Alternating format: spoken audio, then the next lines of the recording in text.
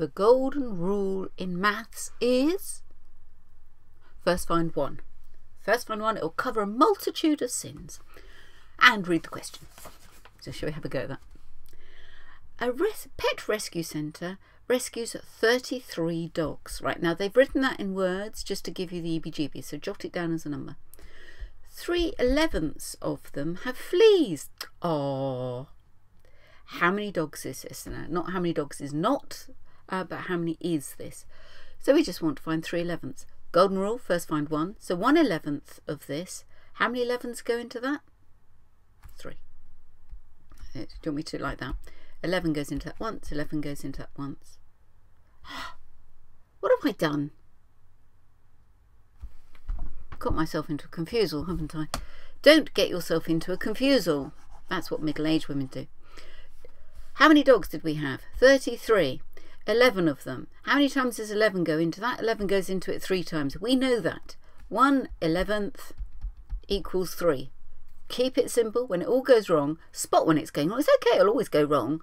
Just sort of have the courage to keep going. And sometimes you can sort of tread around in the mud for quite a while and it gets panicky. Think, oh, I don't know, my mum's looking. She's thinking, oh no, I don't know what to do either. She's just pretending. So 1/11 equals 3. So therefore 3/11 equals 9. Happy so far? Good.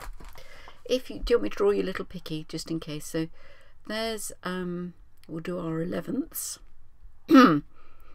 So that's 3, 6, 7, and 3 is I'm not even sure I've got this as 11. 1, 2, 3, 4, 5, 6, 7, 8, 9, 10, 11, 12, 13. Are you happy to stick with the maths way? No, you want the fractions. I thought you would be difficult. Why? Why? You didn't have to be, did you? So there's the extra one. Now I have to divide these two up into 5, don't I? 5 there. So 5 and 5 makes, that's got to be 11. 1, 2, 3, 4, 5, 6, 7, 8, 9, 10, 11.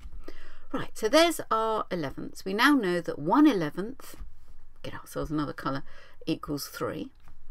And how many 11ths did we want? We wanted 3. So 3, 3, 3. So that's 9 altogether. Don't bother doing it like this unless you're, but it just illustrates the point.